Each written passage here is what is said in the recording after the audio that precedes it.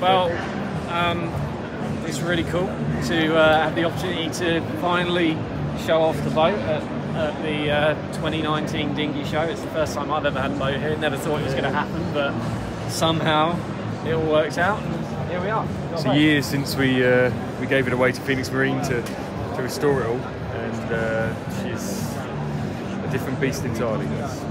Absolutely. My wife regularly reminds me that it took 9 months to build an entire human being, and it took 12 months to renovate this boat. So we've taken our time, but she's, you know, we've been out for one sail to test everything and just make some more refinements, and she seems good.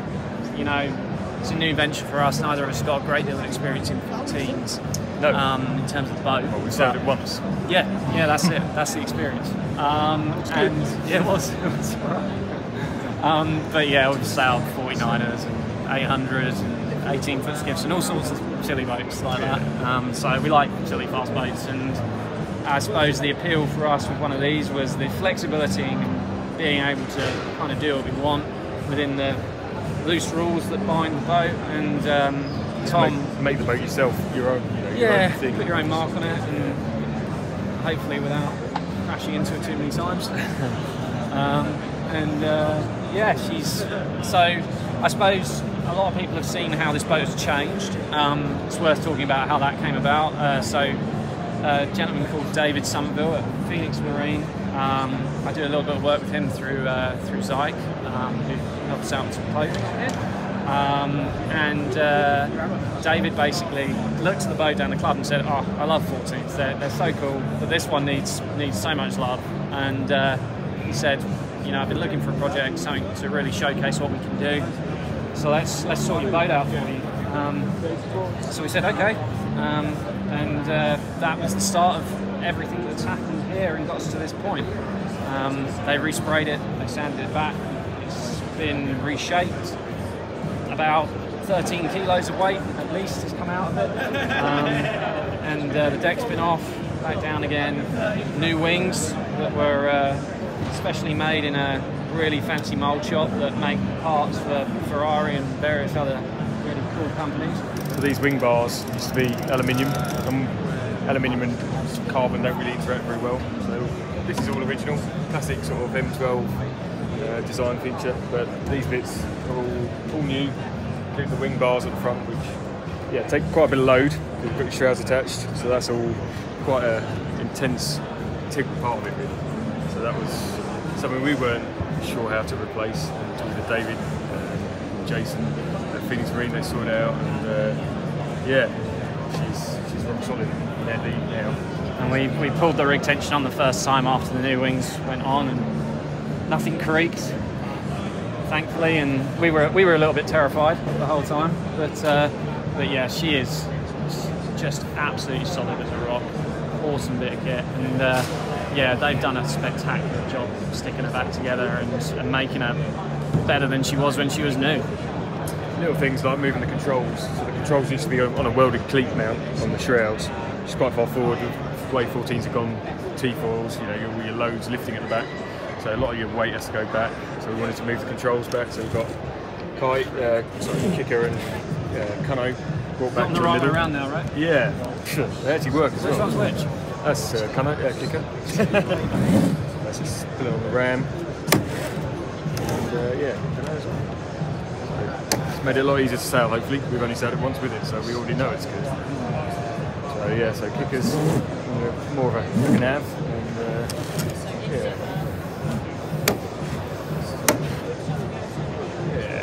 makes it fun. With the 14, we've got the lifting foil and the gantry.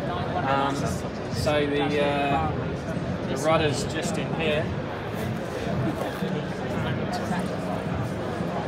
I'm constantly terrified of knocking this thing, which is why we spoke to a lovely group of people at the old salt loft, and they made up some nice bags for us to protect it.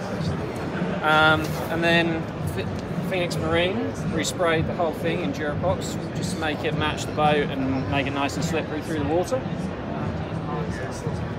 It's a composite craft design for anyone that cares, and It works. It works really well. It's considered to be one of the quicker foils on the market at the moment. Like I say, we haven't done a great deal of sailing with it, but we've been out once. But it does seem to do the job it's intended to do.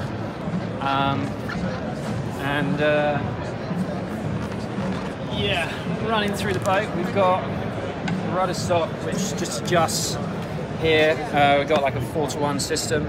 Probably wrong in that, but we've got a system anyway, and it allows a fair bit of movement in the rudder just to crank the foil on, get more lift at the back, and then let it off progressively if it's getting windy and you want to keep the nose in the air, get a bit of control. It's basically like an accelerator pedal, effectively. And then we've got this retainer here which just pulls it all in the right direction when we let it off. All new shiny Allen tiller extensions, which I'm sure Tom can tell you something about. But they work pretty well as far as I'm concerned, the new tiller extensions. Yeah. So it's a new one from Allen. Basically just wanted to make our tillers a bit more blue. Yeah, blue, stand out, something unique about them, because anyone can just have boring old black tillers. But these are UK-based carbon moulders, and yeah. I feel they go really well with our boat. They definitely make it go fast. In colours. It's all very matchy. Yeah, we're gonna have blue. So yeah. Oh yeah, while we're up there, Tom's hand on it, we extended the boom and stiffened it up as well a little bit because the extra loads were pulling on. The bigger and bigger heads on the mainsails. We need to keep them under control and stop the boom from snapping in half. So we just got that all strengthened up. And we increased the purchase and controls around it just to give us the protection we need. Funny enough, it's next to the end of the boat, but we got these just put these new foot straps on. We borrowed them from we sell an RSA 100 as well, and they just work really nicely. They don't absorb too much water. They don't easy to fit. Trap your feet. Yeah, super easy to put on, and yeah, they never cause us any trouble. So spot on for what we need. And then moving forward, we've got the jib, which is on the same system as the foil. It's the same piece of rope, and that just allows me to be able to adjust those two things on the fly as we're going upwind or downwind. And then yeah, as previously mentioned, we had these new mouldings were added, and we've got the downhorn kicker on here. Is the Keyball system which we're now running. Yeah, it's pretty easy to show on old Brucey over there, but yeah, developed about 2 or 3 years ago now. Yeah, the design already kind of existed with Beth Weight. We just brought it up to spec, made it actually, just refined it to make it a bit more usable. Getting up to your end of the boat now, Tom. Yeah. I'm lost.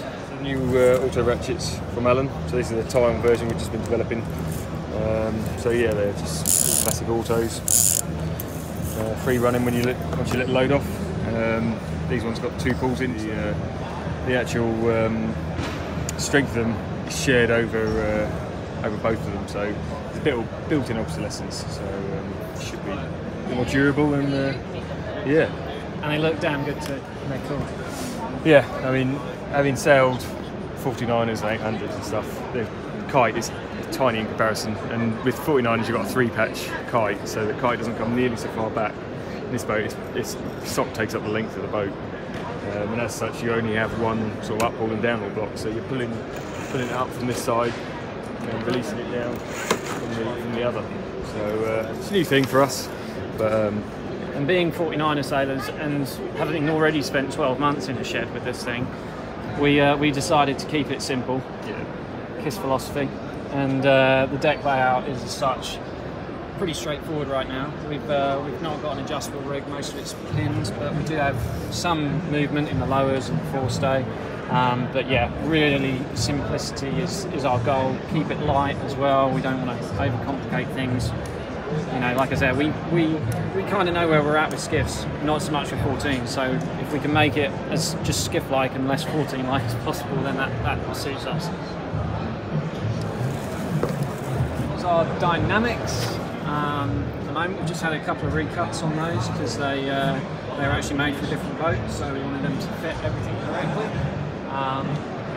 Yeah, so they should be working. They should be working nice and efficiently. The mast, the boom, the spars, everything was resprayed in this super cool stuff called Allcraft 3000 or 2000, I can't remember, but it's an amazing clear coat that just gives it loads of protection from the UV, and the whole hull above the waterline was also sprayed in that. So although it's all Durapox primer, we've got just above the waterline a layer of clear coat over the whole thing just to give it UV protection so that this paint job stays nice and shiny for a long time. Interestingly, I was talking to Andy Partington earlier, the original owner of the boat, and yeah, he's just saying the spars are original. When he owned it, 10 years ago. Yeah, they've had a birthday. We've given them a bit nice. Amazing what a bit of lacquer does, but yeah, they're still CST. Yeah, and they work, they're light, and they're stiff enough for these sails, so they do the job. Alan made us a nice blue custom super duper jib track. Yeah, having worked at Allen, obviously you get a few perks. But so definitely commercially available, Tom. Yeah, we shouldn't make it. So we were working out, we need to replace it. It was an old Ronstam one, so that needed changing. So yeah, developed the tie-on car, and yeah, when they asked what colour you wanted anodised, obviously it had to be blue. There's a 3-deck thimble there as well, which just takes the centering line, so that it always pulls to the same side when you tack. And I should also say that we met some lovely guys while we were here at the show that have just started this new little business venture, Carboteck, and it's a really cool little compass bracket that they stuck on the boat. So we thought we'd show that off to the world, basically. But yeah, it looks cool. I like all things on this boat. So. It's a good solution to mounting the tack. Yeah, absolutely. The other ones, the standard ones, look a little bit clunky, so it's nice to have. It's really nicely with your downhill. Yeah, it's all quite well for whale. And then keeping going forward, we removed the measurement bumps that the Morrison 12 is so well known for. Bit of a feature, but it's not necessary these days. So fairing it in made it a lot. It's like a new boat. It's amazing the difference. Just looking, I'm sure it's got no benefit otherwise, but it looks good. It looks good. Pretty standard feature. That a lot of conversions that have been done on the RMW 12, I should actually say, is the opening up the spinnaker chute, because the kites have changed, and I don't know if they've necessarily got much bigger, but it's a mod done by the previous owner, which now the kite fits. Yeah, which is nice. Nice little feature's just been cleaned in and faired in. It looks, it's a nice addition. We never sailed with it before, so we don't know what it was like. But allegedly, so there's a lot of spinnaker to get in to quite a small hole. There's not much room under the pole there. So by opening that up, it just made it a bit easier. And then we're running forward, and I'm running out of boat now. So this is a little mod Dynamic Dave did. So behind here we've just got the zip and everything, but it just smooths it all over for when we're driving. Should make the ropes pass around a bit easier. So we're just all faired in. We've got the uphaul and downhaul for the jib. So one pulls it up and one pulls it down. So you want to go sit. Both controls led back to the cockpit. Yeah. Holes faired in quite nicely, so there's not really much room for.